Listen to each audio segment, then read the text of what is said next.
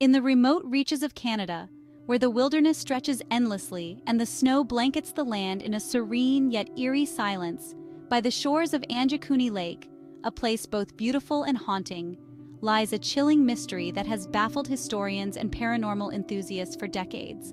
This is not just a story, but a puzzle that has intrigued minds and sparked countless theories.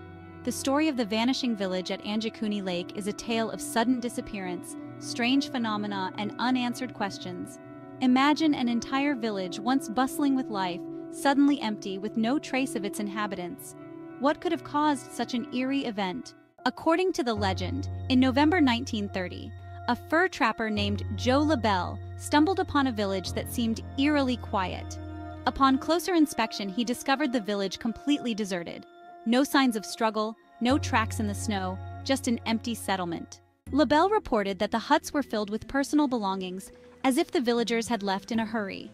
Food was left over cooking fires, still simmering as if the people had just stepped out for a moment. And in one instance, a pot of stew was still warm, indicating that the departure was sudden and unexpected.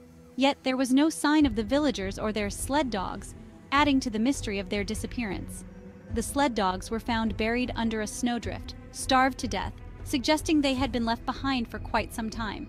The scene was eerie, with clocks stopped at specific times and calendars frozen on the same date, as if time itself had halted in this deserted village. The news of the vanishing village spread quickly, with theories ranging from mass alien abduction to supernatural occurrences. The Royal Canadian Mounted Police investigated the claims, but found no concrete evidence to support these theories. Some skeptics argue that the story is an urban legend, a ghost story exaggerated over time.